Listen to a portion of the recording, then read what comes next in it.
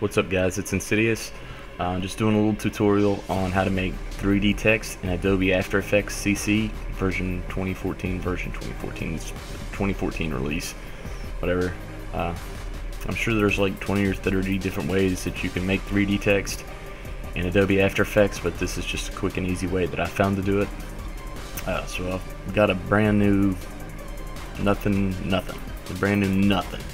I'm gonna make a new composition, 1920 by 1080, and my background color is black. That's the way I like it.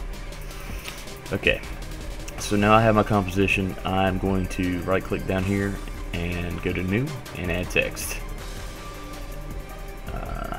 So if I type here,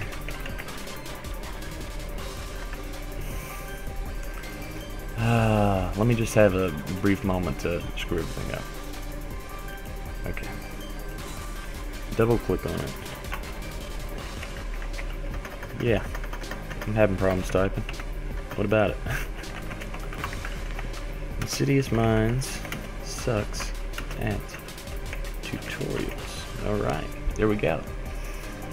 So, just in case you was thinking of putting that in the comments, it's in the video. So, saved you some time.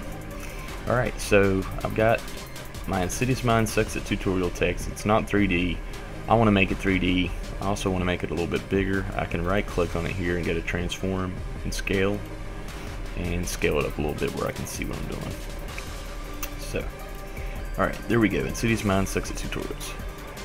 So now what I'm going to do is I am going to make a new layer, and I'm going to make it a solid. And I've got the width here 1920 by 1080. Most of the time this comes up, but just in case, you want to make sure that it's the size of the composition. Whatever size. See your composition right here, 1920 by 1080. You want it to match. If it doesn't match, you can just click right here. You ain't got to go through all the trouble trying to make everything match. The color really doesn't matter because you can change the color here in a little bit. So, red solid. Now what I'm going to do to this is I'm going to right click on it, and well, I mean, you could do it like this and go and search for whatever you're looking for, or you can just go over here and type in hue, and that'll bring up where you can change the colors. Double click on it, hue saturation. I double clicked on you. Oh shit, are we having a moment here? There, okay. Make sure this is selected down at the bottom. I've been working all day, I'm really tired. The master hue, you can take it and adjust it to whatever you want. You can change the color. Puke green, let's go puke green. Excuse me.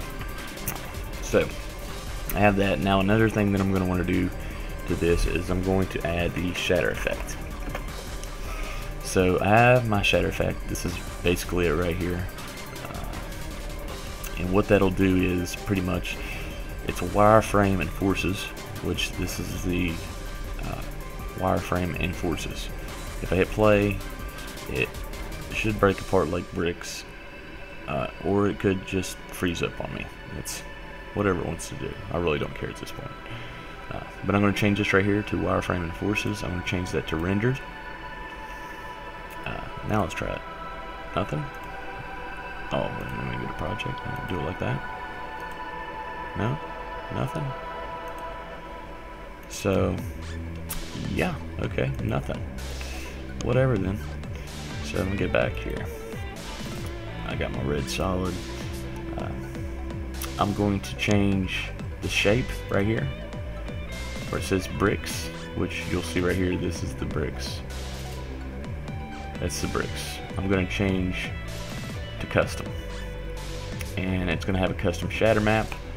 I can change that to Insidious Minds sucks at tutorials. My text layer right here, I change it to that, and it applies it to that. Now what I can do with this, I need to go ahead and this on my text layer, I'm going to go ahead and make that invisible, and I'm going to go ahead and change this back to rendered. Okay, so now I have this is set to my text layer, and my text layer is invisible. So this has an extrusion depth on it, which is at 0.20 right now. Let's change it to 0.40. Okay. So when I hit play, what really should happen is it should explode. There it is. It explodes into bricks. I don't know why I wouldn't play him before, but it wasn't. It just wasn't happening. There he goes. Okay. So you go here to Force 1 and you change depth. Click on it and just put 9.00. Now when you hit play, I really don't know if it's playing or doing anything now. I'm just gonna drag it out. You can see it didn't do that now. Okay, so took care of that. If I want to change the size of this, I can change it under my text by right-clicking, go to Transform, Scale, and it'll change the size of the layer that's followed to it, or it's the layer that's matched to it, the layer, whatever. This layer is connected to this layer. Alright, sorry. So now I have that taken care of. Now what I want to do is I want to add a camera. So I'll right click right here and go to New, which you can also do from up here, add a new layer, and go to Camera. And you want a 2-node camera, camera 1, 50mm. It's pretty much what'll come up anyway.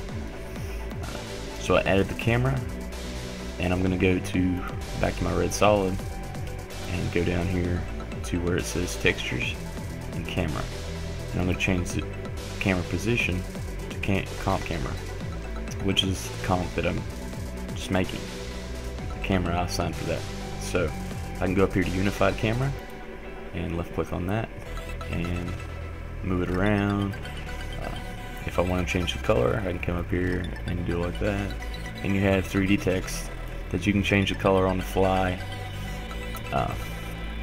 You could add other effects to it.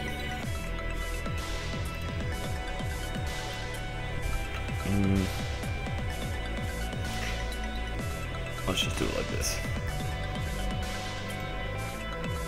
Go up here to Effects. Let's go to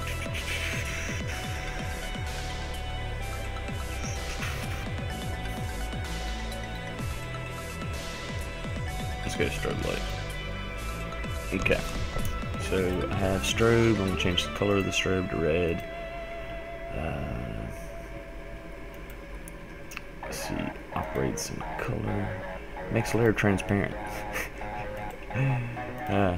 You don't know till you start messing around with this stuff, but anyways, yeah, that's pretty much what you can do to make 3D text. And yeah, thanks for watching, guys, and I hope this was able to help, and we'll see you later.